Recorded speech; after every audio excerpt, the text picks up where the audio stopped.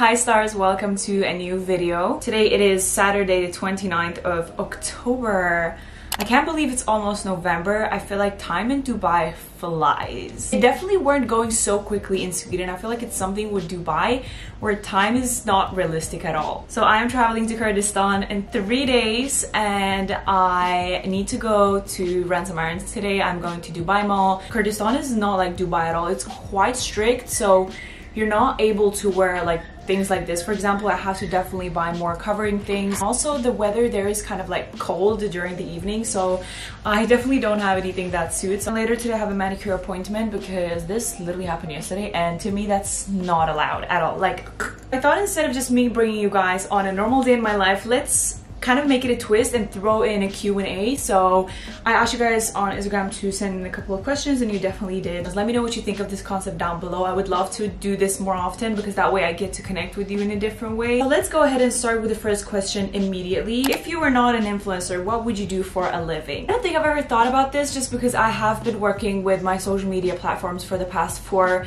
to 5 years, and I will say it was not something that I planned. It was just me making videos because I was enjoying it. And then my first collaboration ever that I got paid for, I think, was Solotica lenses. So I just started making affiliating with them and I started having an income, and I'm like, wow, like I can actually make a living off of this.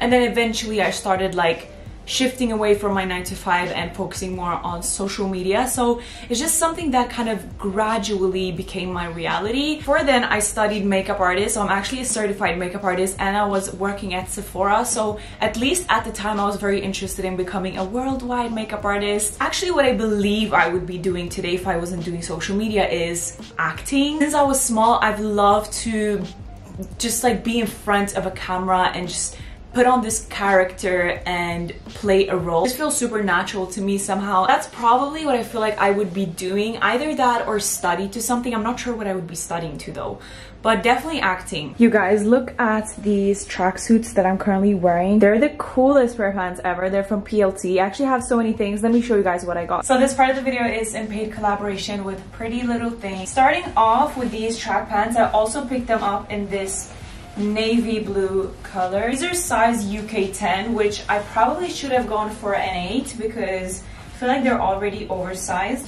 but they are the perfect material for track pants, and they also cinch, so you can cinch them at the bottom but also at the waist. This is the material of the pant up close, and as you guys can see, it cinches, it has pockets.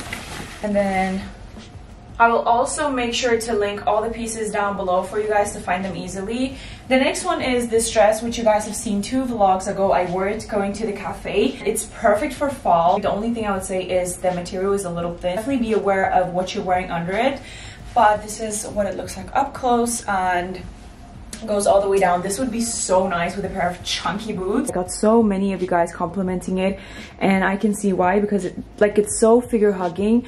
The only thing again is you can see a bit of your underwear, so definitely make sure to wear something close to your natural skin tone. And yeah, this is not supposed to be there, but you guys can see it. Like, it's beautiful, and I love that the arms aren't too long either. They're just like ending right there perfectly. This next number is a sheer glittery dress, and I hope you guys can see it in the camera. It's beautiful.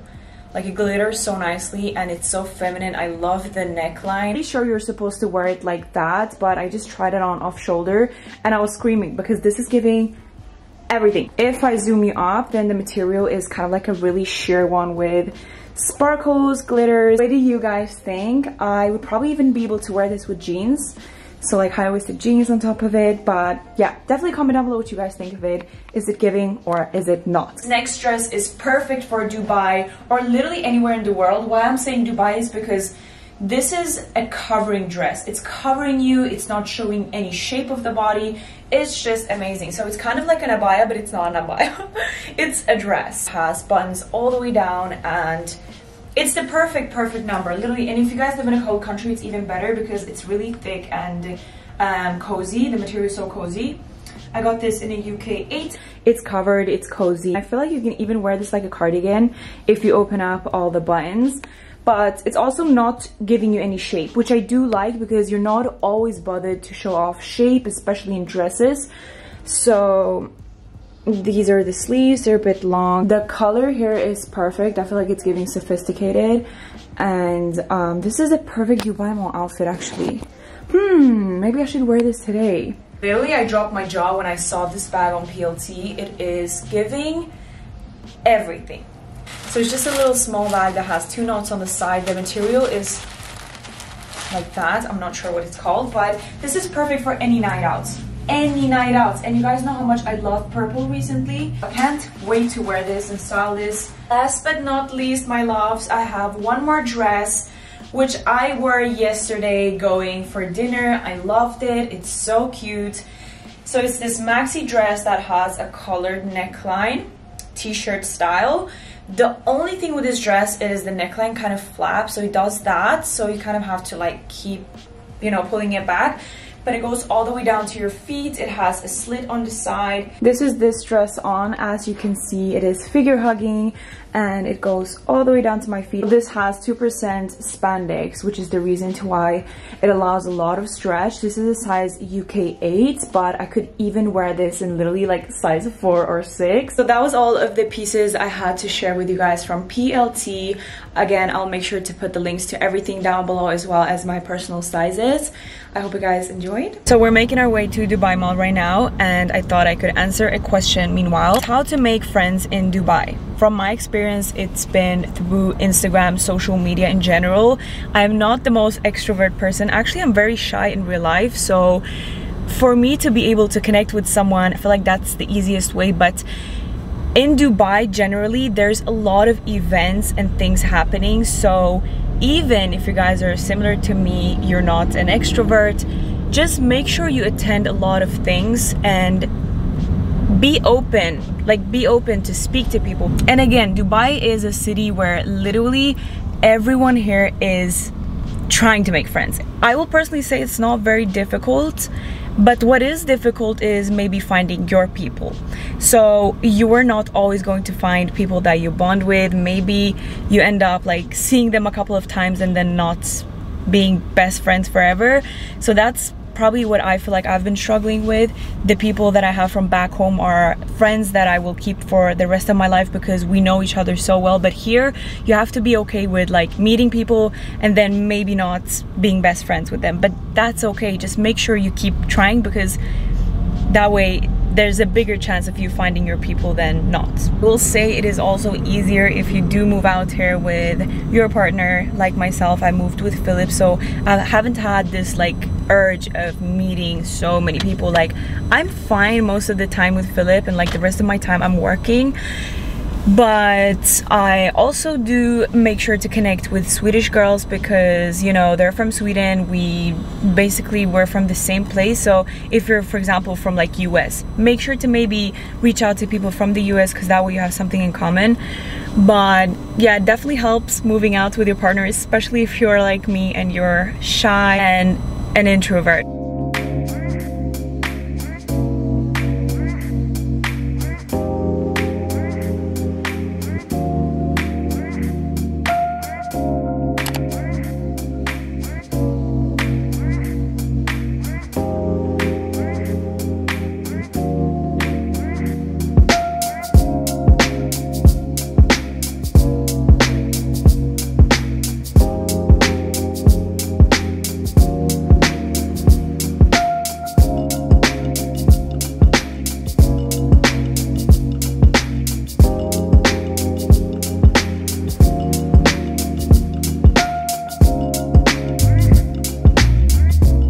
Meanwhile, in the fitting room, we could answer another question, which is how can I start dressing better? I feel like to be able to dress good, you need to figure out your body type and dress it accordingly. I would say shop to fit your shape instead of shopping trends. And I feel like everyone starts dressing better when they get older in general. You just start getting to know yourself, what you like, what you don't like, but not everything that works for someone is gonna work for you. So I would say when I finessed my body type and what actually flatters it and looks good on it is when I could dress the best. So skip what everyone else is wearing and focus on the body type and fabrics and clothes that are flattering for your body type. Guys, Dubai Mall got so packed at around 4 p.m. so we just left. I wait to go get my nails done now, and I couldn't really do any questions at Dubai Mall again because there was so many people. Like, I even tried to film one time, and the guy, what is it called? The security guy came to tell me that I couldn't film. So here I am in the car. I'm gonna do another question. This question goes, how did you become so independent? Only thing that made me independent is actually earning my own money. I feel like emotionally it can be tough at first, but you will definitely get over that. But independency mainly comes from being able to provide for yourself and make a living for yourself, taking care of yourself, and also maybe be able to save some money on the side. So my independency 100% comes from me earning my own money. Out of all the places in the world, why did you choose Dubai and not, for example, LA, New York, etc.? I've never been to the US, so it would be very strange for me to just move out there like all of a sudden. But first time I came to Dubai, I fell in love with the city. The way everything is so beautiful, like almost unreal. I think that's definitely what made me hooked at first. When I looked into it, a lot of things actually really were amazing. So like the tax benefits, obviously the weather here, the safety, this is something I cannot stress enough. Dubai is probably the safest country in the entire world. I have never in my Dubai life experienced feeling unsafe or going out, seeing a group of maybe young men like smoking or doing drugs or anything like that. Like, you just don't experience that in Dubai. People are so afraid of the laws here because it is so strict. You can like literally get lifetime for smoking weed. That's definitely like one of the main reasons I love Dubai so much. Whenever I go back to Sweden, I feel it. The last reason is definitely the amount of opportunities there are here for someone who wants to build something, create something, their own brand, whatever there is. There are so many opportunities here. There are so many people to network with.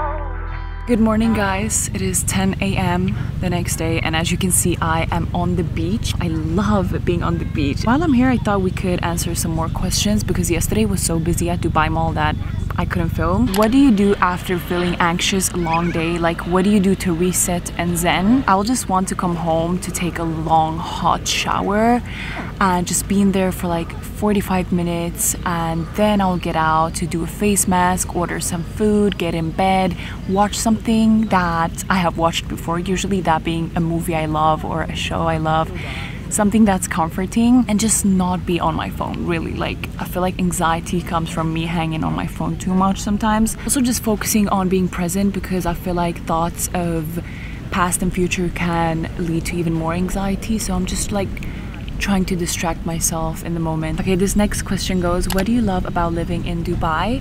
And I think I've made it very clear what I love about living in Dubai, but one thing I haven't even told you guys that I love so much about living here is probably the fact that you can live a very normal life, but then it can feel like vacation whenever you want it to feel like vacation. You know, it's not like you have to travel somewhere for you to get that holiday vibe. It's literally right around the corner. But also the everyday life can feel very normal, as in like working, doing all the normal stuff. I know some people might assume Dubai is just a holiday destination, but it is not. Like, you can live a very, very normal life here. I'm gonna jump in the water now. It's getting a bit hot here. And also put you guys down because I can feel starings. Not gonna say from who, but I can definitely feel it. I want to thank you guys for watching this video. I hope you enjoyed it, and I will see you next week.